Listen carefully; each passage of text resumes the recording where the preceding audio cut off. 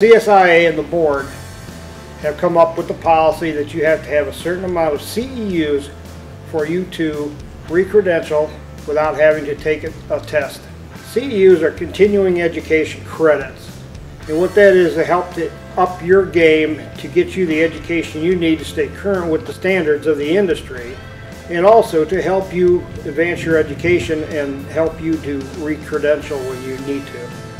48 CEUs is what's required for you to recertify, so you don't have to take the test. 9 CEUs minimum to retest, even if you're going to just take the test only. CSIA online platform allows you to get quality education at an economical price. The online platform also allows you to cut your costs.